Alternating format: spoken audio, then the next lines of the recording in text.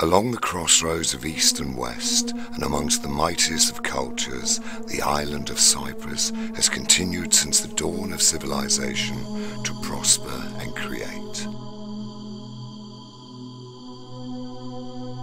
Cypriots cultivated the land, carved and chiseled rocks, stones, marble, extracted, smelted, and gave forms of art to precious copper, to gold and silver. They accepted and absorbed valuable exchanges and transactions brought to them by sea from countries near and far. The island continued to create relentlessly and create bridges and links between great civilizations.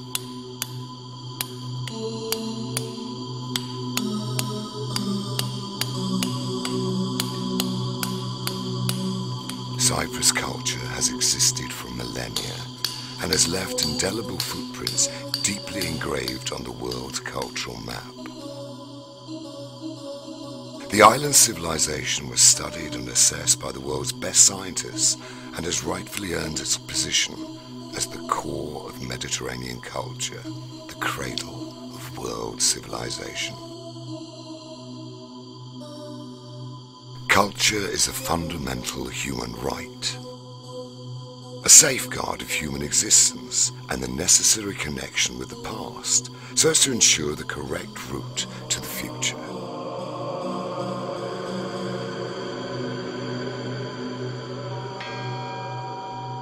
It is an expression of society and an essential tool of education.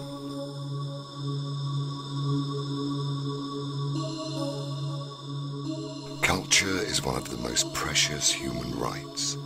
It expresses and praises mankind and its deeds, and is found deeply rooted everywhere within the soil, on stone or rock, on clay, canvas or paper. Culture is and always will be one of the most important dimensions of human life. Whenever there is a war, it's actually women's bodies that are attacked, and the body of a woman is the battlefield. So that's the first target. The second one is the cultural heritage. The libraries, the churches, the holy places. And the third part is the name. To change the names is to change the identity, basically. So this is taking place everywhere in the world where there is a conflict or a war. Cyprus is not an exception. But today, to see this devastation and the dismantling of the old churches and the old European history is, to me, shocking. It's so upsetting, and my heart is full of sorrow. I had to leave a few moments ago. I couldn't see this. It breaks my heart to see that places that people have considered holy are dismantled and vandalized in such an awful way. I mean, it doesn't matter what we do today if the solution of the conflict isn't solved first. We have, though, international law on our side. There is a very important international treaty called the Hague Convention, which was issued in 1954, and it today has about 115, 120 member states. I was in the UNESCO board for many years, and of course we could address the problems, we could restore some of the buildings, but if people are still using them over again as barns for their animals, as storage places, if people are vandalizing them, we need protection, first of all. In the case of northern part of Cyprus, as you know, we have very difficulty in intervening directly because the UN cannot. So we can only appeal to Turkey and whatever entities is there, to respect, because these are things that they belong to international civil society. I mean, they have to respect it. For over 37 years now, since the Turkish army invaded the territories of the Republic of Cyprus in 1974, Cypriots are deprived of their fundamental right to their culture and civilization. Since then, Cypriot culture has suffered a huge blow.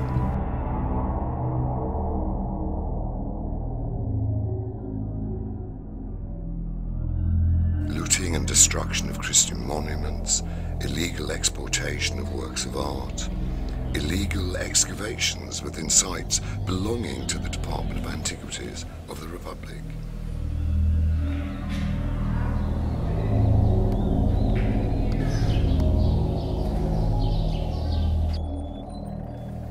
Added to all these insults against world civilization is the illegal demographic alteration. More than 1,600,000 settlers have been brought over from Turkey since 1974, altering in this manner the demographic character of the island. Since 1974, numerous mosques have been built in the occupied part of Cyprus, altering in this way not only the character, but also the history of this island.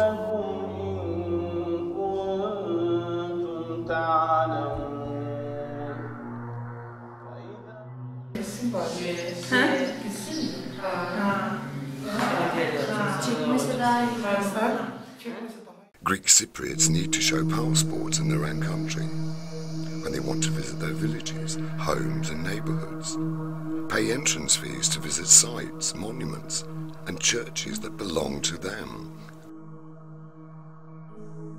The original Greek names of the villages of Cyprus are printed on maps dating to the Middle Ages. They are to be found in porcelain charts and the Solaria.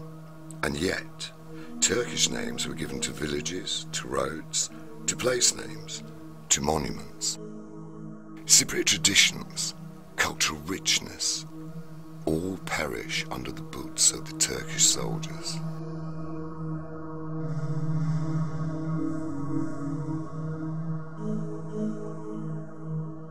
World-famous archaeological sites like Engomi, Salamis, Soli and Vouni, temples, theatres, palaces and entire cities, a living proof of our ancestors' presence and creation, are today under Turkish military occupation, with irreversible consequences both for their existence and their physical survival.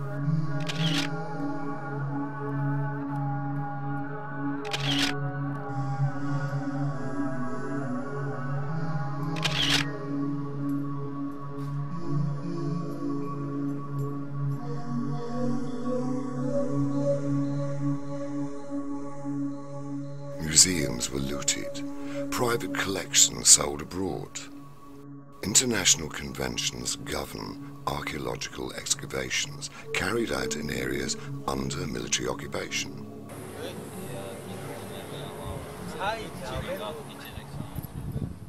However, these conventions are repeatedly violated, and illegal excavations continue to take place in areas that within the exclusive competence and jurisdiction of the legal state, such as Salamis, Engomi, and Soli. Findings illegally exported, disrupting in this manner the continuity of our civilization. And all this is done without any conviction or any serious consequences for Turkey. Precious samples of Cypriot culture were found in Western markets and the US. Treasures of Cypriot antiquity, priceless Byzantine icons and mosaics, manuscripts, paintings, books, all sold, while the entire civilized world watched with indifference the huge theft and fraud that was and still is being carried out against a culture and a civilization.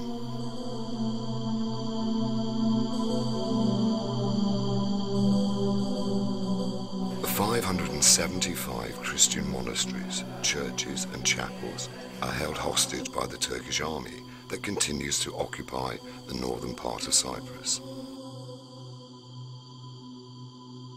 Churches belonging to the Orthodox, the Catholic, the Anglicans, the Maronites, the Armenians, places of Christian prayer and worship, most in terrible condition.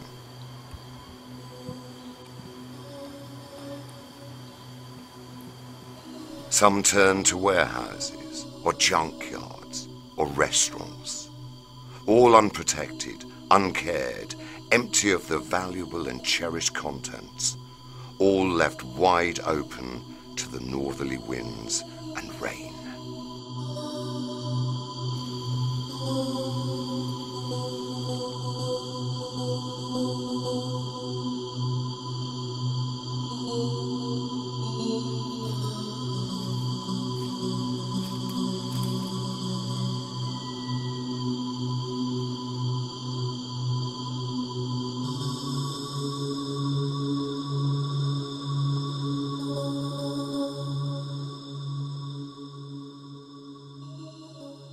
The occupation regime allows the Greek Cypriot displaced people to perform the divine liturgy to a very limited number of churches in their native towns, and only once or twice a year.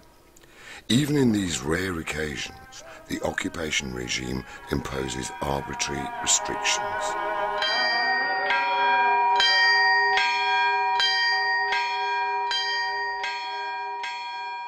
People are not allowed to pray in their churches. People cannot exercise this basic human right.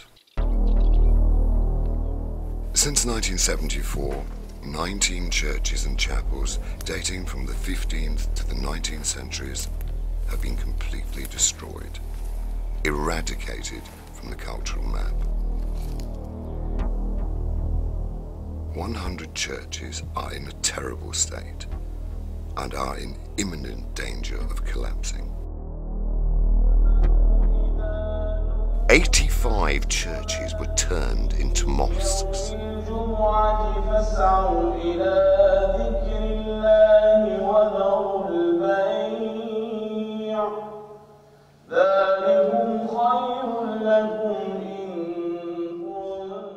And yet, the government of Cyprus has restored a very important holy place for the Muslims, Hala Sultan Tekke, whereas it takes particular care and restores Ottoman monuments and places of worship.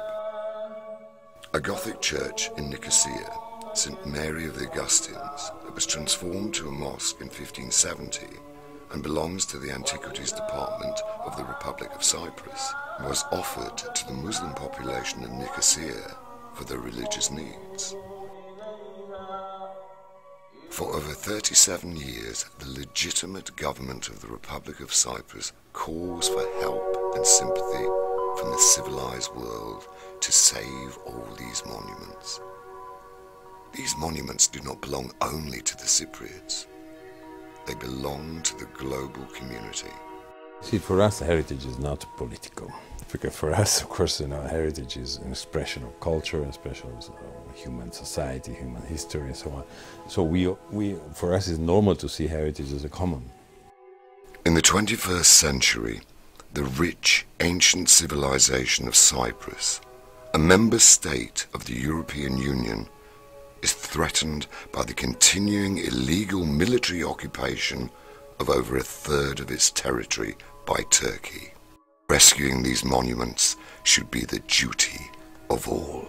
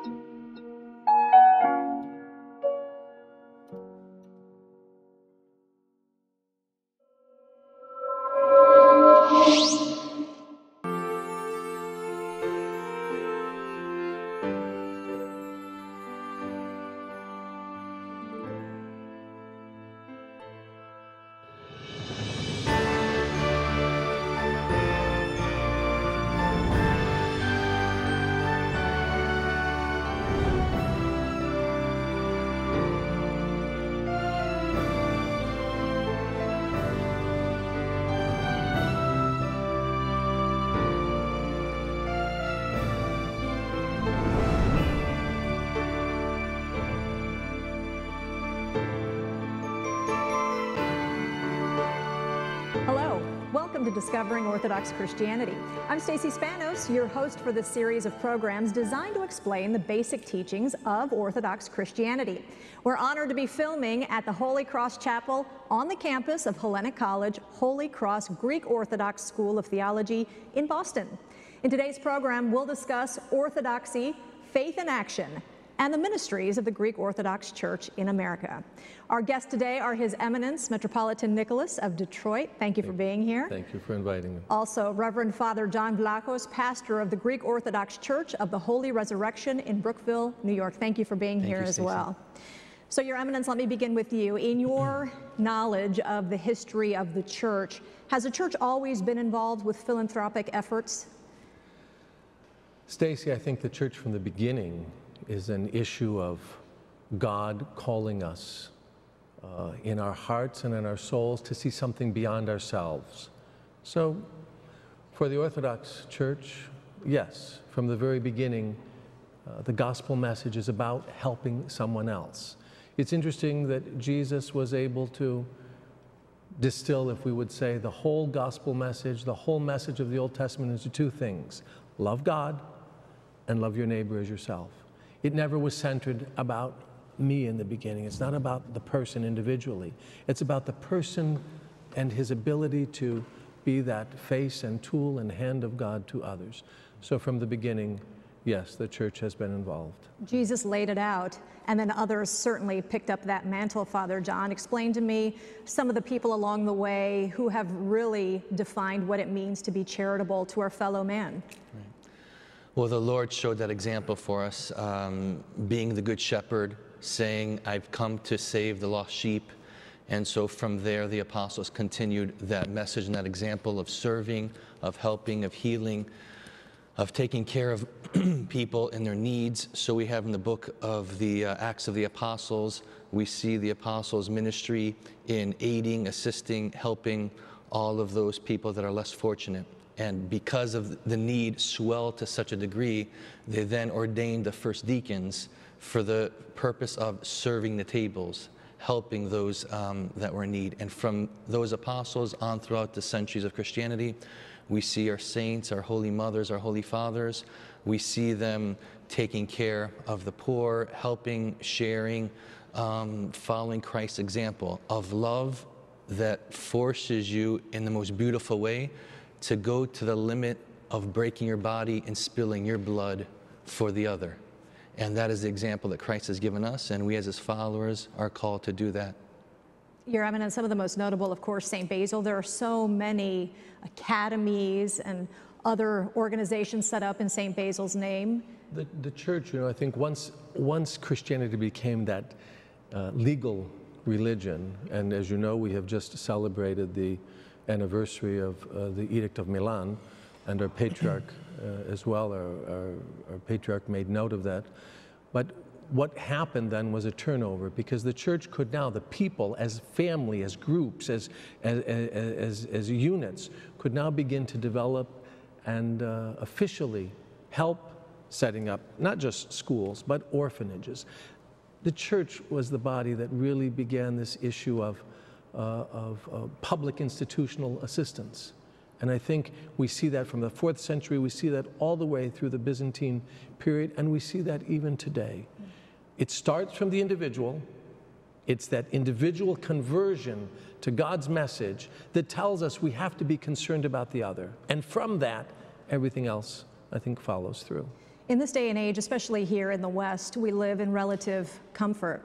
But you can think back to what life must have been like in the 4th century, in the 1st century, prior to that, how much suffering there was and how much the Church probably helped so much with probably not a lot of chrima, as they say, not a lot of money to do so, Father John.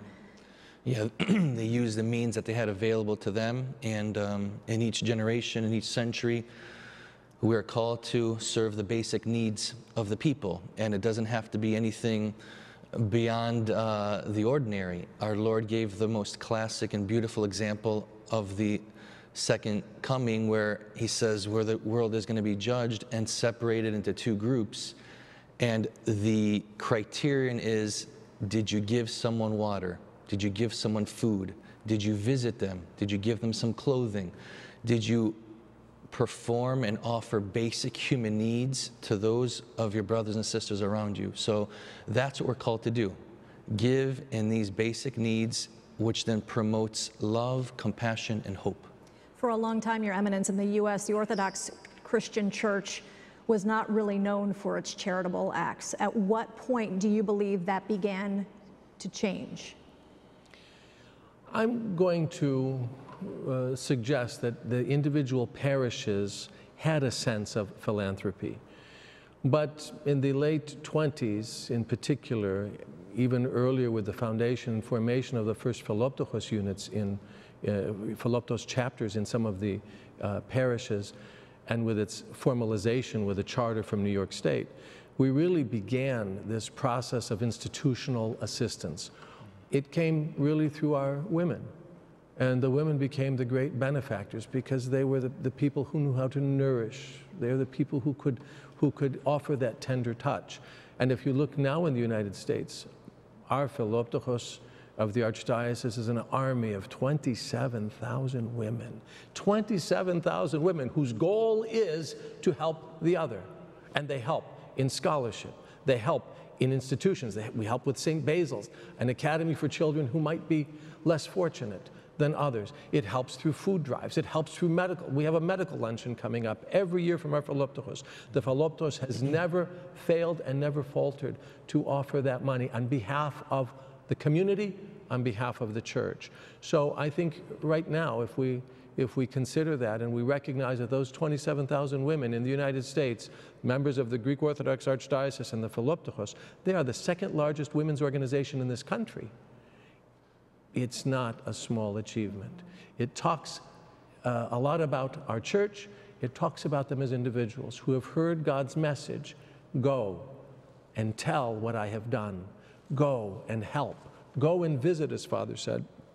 And in many cases, if I would amplify even what Father said, it was not really, it was very often give your second cloak. Jesus was dealing with that. You have two, give one. And there were times, even from the beginning, to be fair, St. Paul asks us to make a collection of money to send really to the people in Jerusalem. It was really things. Give the first offerings that you have. So that is institutional in the church from the beginning, freer after the liberation of the church. And now in the United States, in particular for our Archdiocese, not that every parish doesn't have other things that occur, but the Philoptochos really for us takes a crowning lead. They sure do. And Father John, just hearkening back to when the church developed here in the United States, it was brought over by immigrants. And if you think about the immigrants' life back in the late 19th century, early 20th century, it was tough. Sometimes it's tough enough to take care of yourself and your family, let alone thinking of others. Right. They were in survival mode at that point, trying to integrate into the American culture and to become productive members of society. And because of their faith, because of their hard work, they did achieve that. And I think that's where Philoptochos grew out of. I think their first basic movements were to help those immigrants get on their feet. And once people started getting on their feet, now they can move forward and begin to see, now what is my place here? God has planted me here. It's time for me to grow. And how do I grow? With the message of Christ. Being obedient to his gospel and becoming his followers and doing those things that he's called us to do here on this country, in this land. Now we've talked about Philoptochos a lot. Your Eminence, explain what that means to those who don't know. Philoptochos is coming from the Greek word meaning friend of the poor. And as an organization of the Archdiocese, it really extends that friendship to meet the needs of those who are less fortunate or in catastrophic circumstances, whatever it may be. The church, the Lord, is the friend of the poor. Let's talk about ways to give. Father John, you put it so well that sometimes it's a glass of water, a kind word to somebody, or a meal. It doesn't have to be necessarily these grand things, but as we were discussing before we started taping, it begins with the individual. That is the first level of charity that we should try to espouse and to give. Absolutely. Tell me what we can do to become more charitable Orthodox Christians. Yeah, from a personal level, and then building up to the parish, and then His Eminence can speak to the metropolis and archdiocese and throughout the world.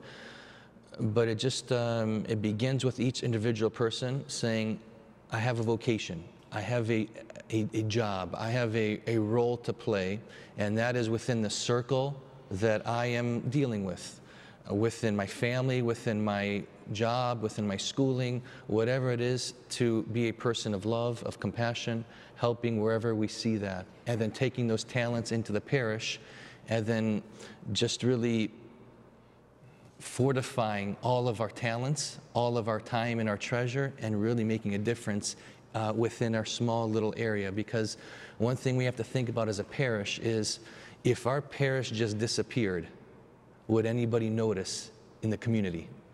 So we have to make an imprint. We have to make an impression on our little society and our little community. And if every parish does that, then we fortify each other and we establish strong metropolises and a strong archdiocese. Absolutely so. And going back to the individual, the phrase came up in my head, charity begins at home. And we must remember how important it is to be charitable to our spouses, to our children, to our parents. I think that message gets lost on a lot of people because we're so comfortable with those people that we may not present our best selves to them. I think you have a good point there, and I think that comes from that sense, especially today, that the world revolves around us. And the scripture message really is, we are all called to something more. And in order to accomplish that, we have to look at the other, the husband to the wife to the husband, to the children, and the children up to the parents and back. It is, I think, though, at its heart, a personal issue. It is a personal hearing of God, just as he called Paul on the road to Damascus. What are you doing? What are you? We must hear that in our hearts too, in order to have that sense of conversion, that it is not simply group think, I give because somebody else gave. That works, it helps, it's an encouragement. But there is a difference in giving when one is committed in one's heart, because it becomes a freedom. When a person is committed to the gospel, a person is really freed, because ownership sometimes is irrelevant. I don't need all of these things. I can give so someone else will have more. We begin to watch that. So I think it starts with that individual. I think it's embodied in the parish. And I think, as Father said, there's an important issue. Every parish must make a local difference. Every parish must make a local difference. There are times when we are going to join national issues, metropolis-wide issues, but every parish, I think, has to make a difference, because that important statement, will anyone notice if the parish stops tomorrow? That's extraordinarily important. It has to make a difference in the area that it's in, and from the parish to the metropolis. How many churches are in your metropolis in Detroit? We have approximately 45. I say that because they're not, with demographic changes, with Rust Belt changes, they're not all able to be served by priests regularly, and some really have no functional service. So even though you are in charge of these 45, give or take, parishes, you, as the bishop, as a metropolitan there, you like to see the local charity. You could say, well, you know, let's concentrate it here, and I will dole it out. But you like to help the locals. We do some on the metropolis level, but I want each parish, exactly as Father said, I want each parish to make that difference, so that someone sees that and says, that community, we're not certain always what it means, especially in the United States. Greek Orthodox Church, what does that mean? But they will know. You will know them by their fruits, and the fruits are the gifts of love. So we want that. I think all of the bishops want that. We are a small minority when it comes to religions here in America. Do you believe, Father John, that the Greek Orthodox name is getting out there through our charitable work? Because certainly we don't advertise on TV, we don't have mega churches that are broadcast every Sunday. Right. To a certain degree, I think the Philoptochos has allowed us to be out there much more, and as His Eminence said, we are the second largest women's philanthropic group, at least in America, maybe internationally. So Philoptochos has taken us in a great way in this regard, and sometimes it goes against a little bit the Orthodox ethos of promoting what you're doing. You know, there's once a tobacco company that spent $250,000 feeding the hungry. And that year they spent $20 million advertising that. They did that. So we don't want to, you know, we don't blow our own horn, you know. We do what we do simply, lovingly, faithfully. And hopefully the word will get out there by God's grace, but we want to continue to be faithful to where we are and you know, allow the communities around us to see what we're doing. Your Eminence, would you agree with that? Would you like to weigh in? I agree, and I think, though, that what we also find is this beginning from the individual, moving to the parish, to the metropolis, to the archdiocese, there is this groundswell of people who are committed to a cause of helping others. And so from the leadership of our patriarch when he called for assistance with Haiti, to our archbishop when he has called for assistance with any of the Hurricane Katrinas, anything that has happened, our church as a whole has been able to move through that. I agree wholeheartedly, though, on this important issue. Sometimes it's odd to want to beat your own horn, and I get it's a concern.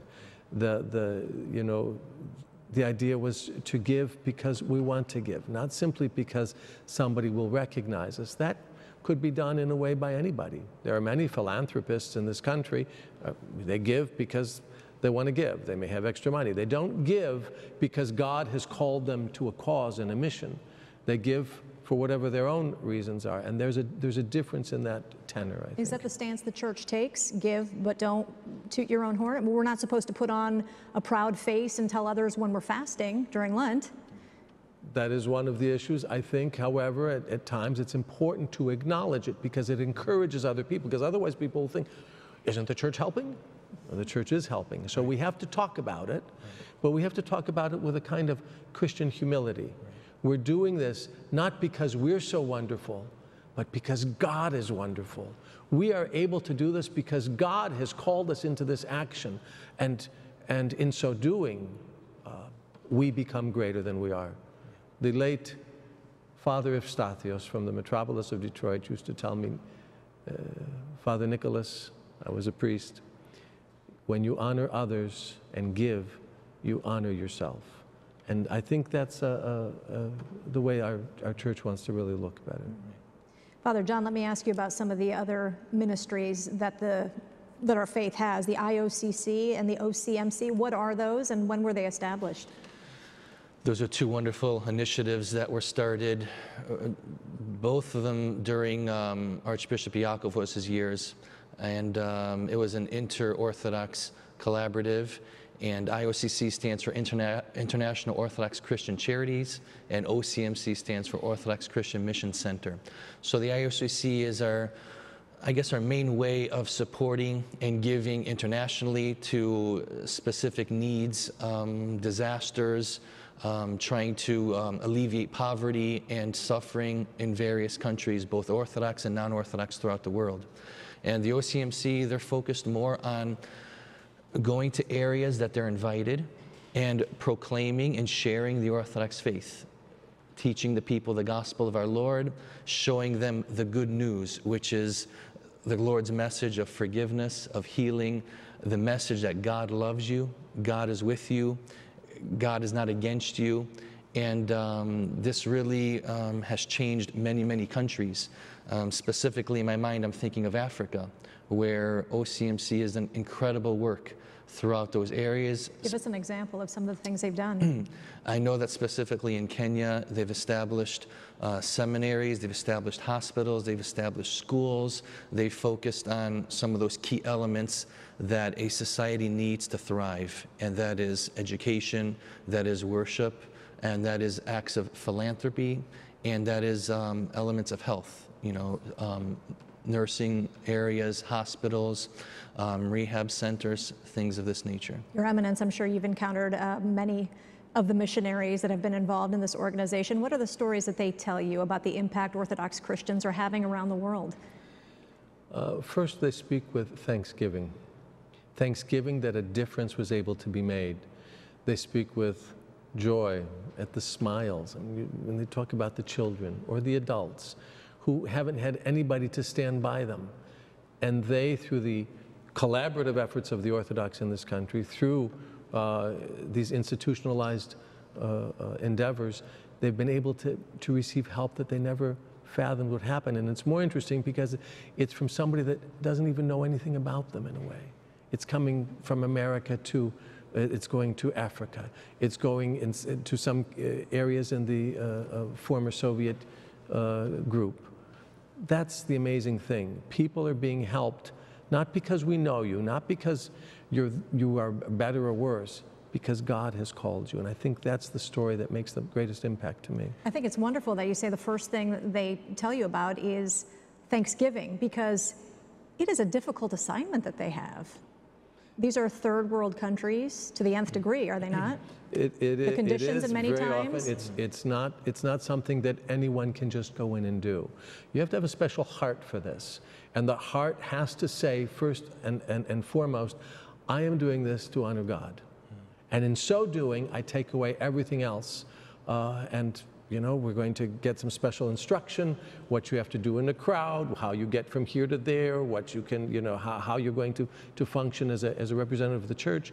But they do it because it's taking off themselves and putting on Christ and going and serving. So that in all of these faces of the unknown, for these people, for these missionaries, they're serving Christ. They come in a way as Christ, and they go to find Christ. Beautiful way to look at it. Father John, you wanted to weigh in? Yeah, His Eminence spoke about you know, the reach that we have in various countries, and I know His Eminence Archbishop DIMITRIOS mentioned on his official trip to Russia that they took him to a hospital. I believe that it was a mental hospital and the largest one in that area. And they gave him a tour, and in the kitchen, they showed him the kitchen and the storage area, and there were boxes upon boxes stamped IOCC. So it was our IOCC here supporting those needs all the way across the world into a hospital. The boxes were supplies and foodstuffs. Correct, correct. That had to feel great for him to see that. He was really proud of it, very proud. So let me ask you, how can an individual or a parish, Your Eminence, be involved with these organizations, because they are international groups? Well, what we usually have is drives in the parish. We have speakers sometimes that come from the organizations, and very often we have representatives in the parish that represent that organization within the context of the parish and the life of the metropolis.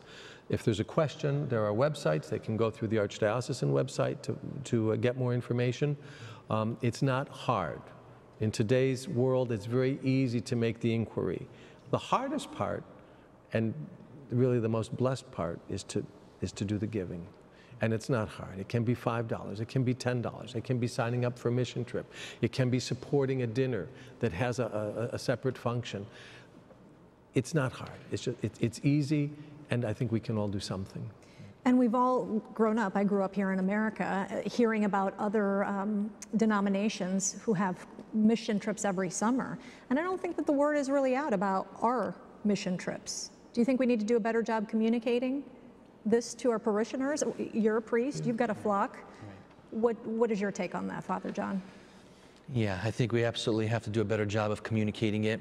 It comes down, at the end of the day, it comes down to fostering a spirit of giving, of sharing, that will then take someone across the country to maybe a third world country and offer this type of service. So I don't know if people can just pick up and do that. It takes a lot of groundwork, a lot of molding and local type of serving. So we definitely have to make that as a goal, but we have to fortify ourselves from the parish level and try to get to that point where people are equipped spiritually, emotionally, physically, mentally, and ready to go out to serve in this unique way.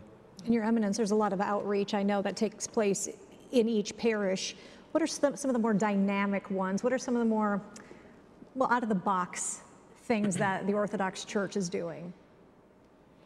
It all seems normal. I don't know if there's something that seems, if I go, you know, parish by parish, I'll find that some of the parishes do special work, for example, in hospitals. We have a local parish in Detroit. At Christmas time, they provide something for all of the children in the pediatrics unit. Somebody else has something for all of the oncology patients. I don't know that there's something that's so unusual. I think everybody tries something different. That's been my experience. I don't know, Father John, maybe you have a... Yeah, there seems to be the norms where we offer, but I think that we need to look at those untapped areas as well. And who determines what charities the parish is going to be involved in? Is it the people within? Is there a decree from the metropolis? I think it's a collaborative effort. First of all, they have to be charities that at least uphold the work and function of the church as well, as in terms of its desire to offer mercy and love and God's hope and grace. I think likewise we look at groups that work with the local community, that work with the metropolis, that work with the archdiocese. So I don't know that there is a general list, I think, of parish organizations and metropolis and archdiocese and international organizations that all of the parishes deal with. I just think it's a collaborative decision. Somebody says, I want to give something to the medical luncheon. Great. That's wonderful. Give to the medical luncheon. Help Philoptos. Somebody else says, I want to give something to the Detroit Mission. Great. Give to Detroit Mission. Your Eminence, you were telling me about a program to help people financially, and you found that had great success. Well, we've been finding that one of the problems in today's society is that our people are not clear on how money works. And since money is one of those tradable commodities that helps the poor, that we can give, we have worked on helping our people understand that we have to kind of cut back on some of the things that are just about us so that we can do the work of God. Many of us, I'm going to take it that you and I and Father, we never grew up really understanding how money always worked. So our goal has been in some of these cases, in order to help people really achieve their missionary spirit, is to help them recognize what you need to spend and what you don't need to spend. And that's been something we were doing in the metropolis of Detroit. Your Eminence, did you hear your parents always saying, now, money doesn't grow on trees like the rest of us? Money didn't grow on trees, and our parents always said you had to pay cash. You had to pay cash. If you didn't have it, you didn't buy it. It was very simple.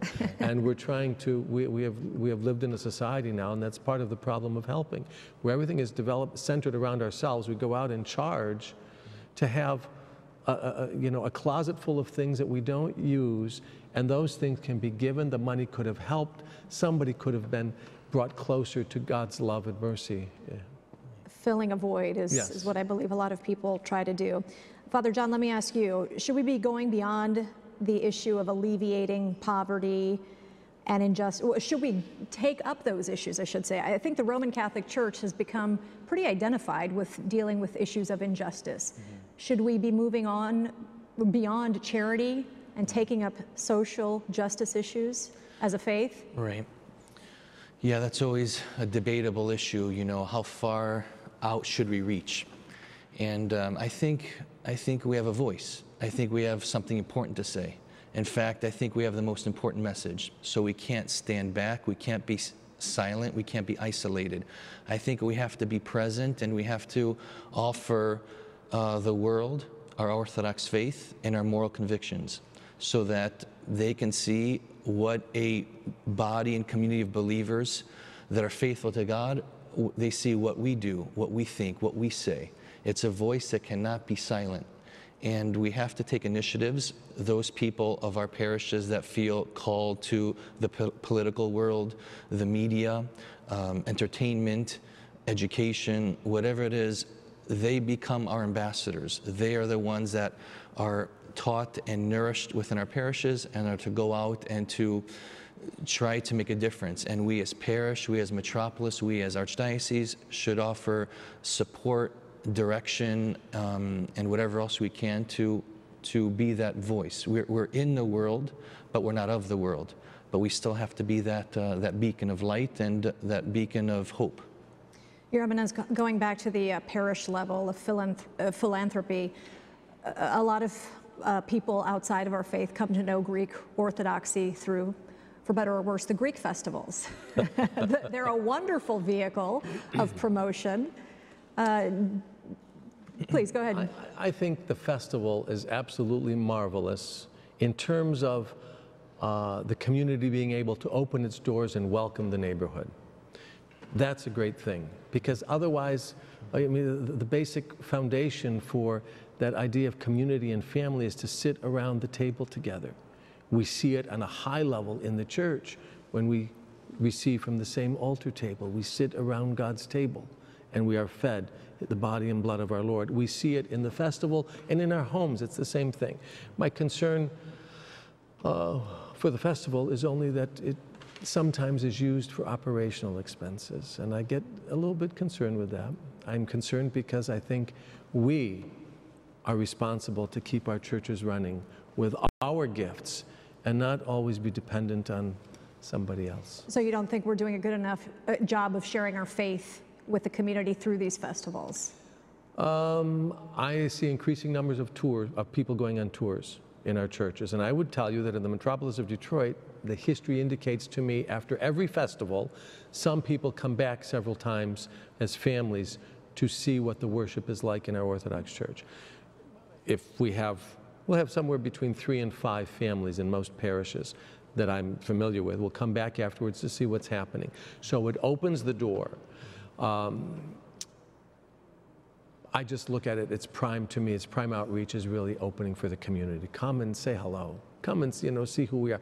People are not always clear. They think everybody who's at the Greek Orthodox Church must be Greek. They're not certain if Orthodox is Orthodox Jewish, it's Orthodox Christian, it's Orthodox, they're not always certain.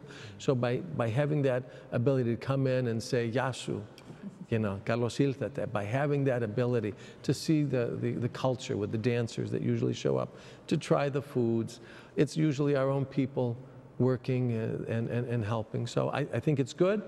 I think it opens the door, and I think that in the metropolis of Detroit, and I'm going to assume everywhere, wherever there's a festival, some people are coming in after to visit because they come in and they see the icons. They may be people who for the first time have seen an icon, and they start the questions. Are you worshiping idols? What are you doing? So it becomes an interesting vehicle.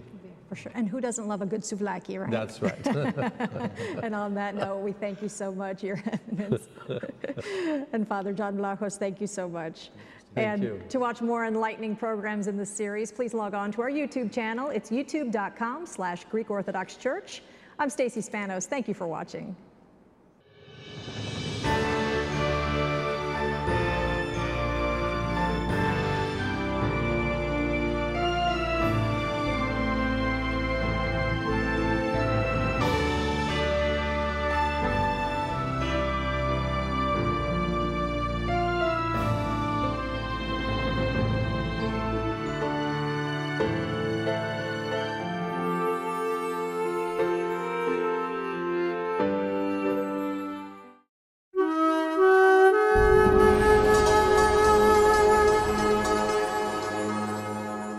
Greeks, great dreamers, great travelers, great hosts. The Greek passion for traveling, for both knowledge and adventure, began long ago with Odysseus, the paradigm of the eternal traveler, with Herodotus, the first tourist and most famous storyteller, and with Pausanias, who wrote the first travel guide 2,000 years ago. Tourism, an idea created by the Greeks. Tourism in Greece is a heritage of pilgrimage. For the mind, Athens, the philosophers. For the body, Olympia, the games. For the spirit, Delphi, the oracle. Delos, the mysteries. Epidaurus, the drama. For life, as the poet Constantine Cavafy said, as you set out for Ithaca, hope that your road is long, full of adventure and discovery.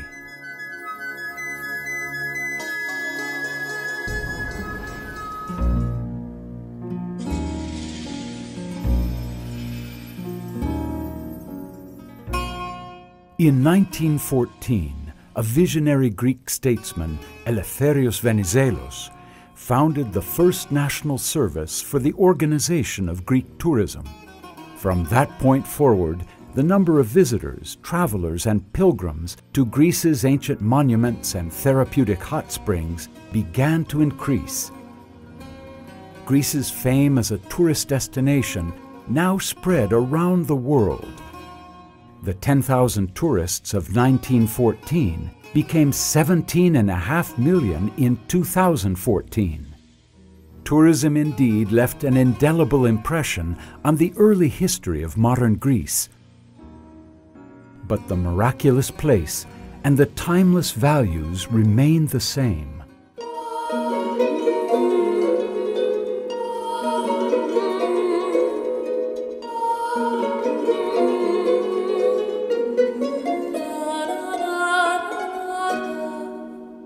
The light, legendary, dazzling, luminous, soft, tangible, infinite, spiritual.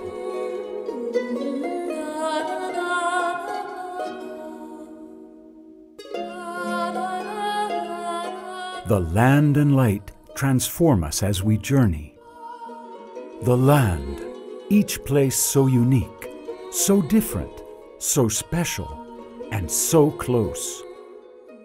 Places that express a mysterious divinity. The mountain, heavy with snow. The sun, sparkling on the distant sea. Undulating sea of olive trees. Sugar cube villages tumble down mountains to the sea. Beaches of breathless beauty. The Aegean Islands, archipelago of dreams, stepping stones of summer. Temples, castles, and churches, not dead shrines to the past, but reminders of how Greeks have responded and still respond to this unique and miraculous land. And the values too, the land's most precious inheritance. Beauty, measure, proportion, and human scale show a balance between man and nature and make visible the dimensions of the heart. Hospitality, Greece's oldest art form. Long ago, Zeus showed his love of strangers by walking among men disguised as a common traveler. Since then, hospitality has been an important part of who Greeks are. Music, dance, food, and friendship, never far away. These things are always shared. Festivals and feasts and random outbursts of celebration. Human, intimate, comfortable, and friendly. And the concept of luxury is redefined. An aristocratic grace, ease, and simplicity. Art and ideas and philosophy and songs and love fit the tempo of Greek life and arise spontaneously from this special land. The traveler to Greece discovers these qualities at every turn in a rare combination of heart and mind, simplicity, warmth, and authenticity.